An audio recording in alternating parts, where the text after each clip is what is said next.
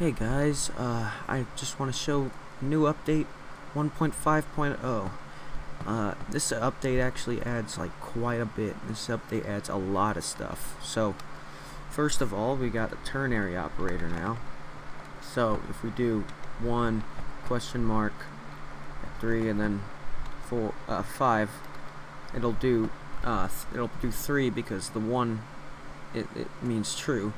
And let me go real quick, let me go remove those bytes real quick so that you can see it better.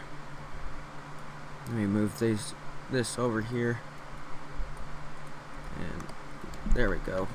So you don't need to see all the bytes, but so you can do that, and if it's a 0, then it will do the second one. There you go. There you go. That's how that works. I also added, I fixed some stuff, but then I also added a really huge thing. This is actually big. Look at this. We got enumerations now. So if we do values and 0, or let's just do like 1, 2, 3, 4. If we echo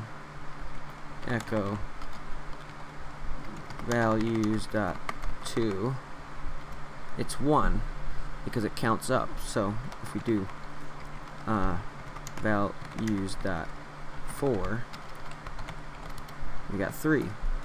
And whenever the way it pushes an enumeration value onto the stack is it pushes a 16 byte number or an 8 byte number if it's 32-bit, and what makes up this number is 2 pointers, one to a list that has the names of the members of the enumeration and one to the values of the enumerations.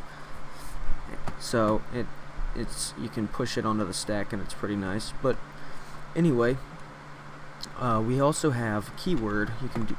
You can type keyword and then name it. Let's just name it and then you can do like 1B or something. And now, whenever you type AAA, it will, before the code is parsed, it will turn that into a 1. So this isn't a variable. You can't change it. It's basically like hard coded into it once you did it, it's global to all scripts too. So if you initialize in the master script a key, you can put all kinds of keywords and they will carry around to all the scripts. Anyway, so now also another really cool thing I added is shell. So now you can actually interact with your operating system shell. So you can run bash on Linux, and on Windows you can run batch. So you can even do sudo. Look, you can do sudo echo 1, and then it'll ask for the password and it'll do it. So you can actually interact with your operating system now. One thing to keep in mind though is that since MegaScript uses pseudo threading, they're not actually real threads, and sometimes that shows because, like, for example, if I were to run a shell command like yes something, it'll just basically stop all the scripts until that command is done running. So just keep in mind that if you're going to be using shell, you should use commands that don't halt everything, because that'll freeze your whole program.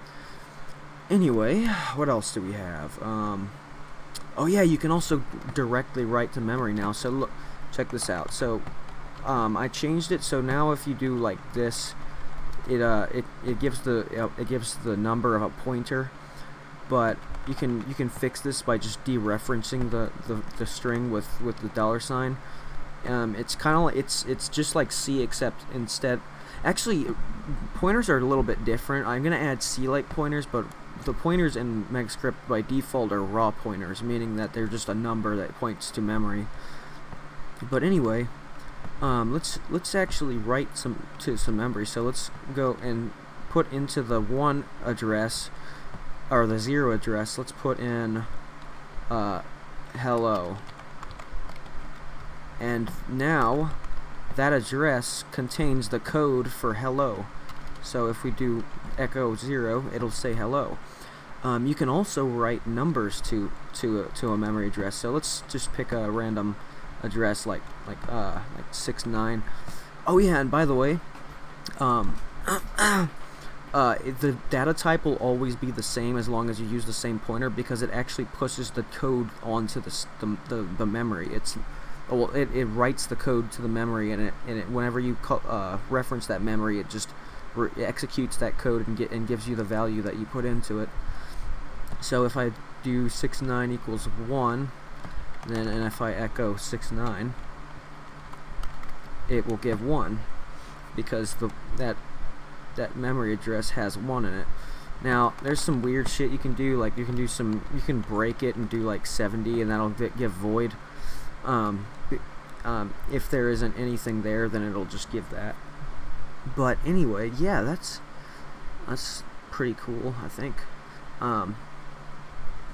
Can now fix the delete function. Oh yeah, I fixed some stuff. But yeah, that's pretty much the update so far. Hope you guys enjoyed, and I hope you guys look forward to more updates.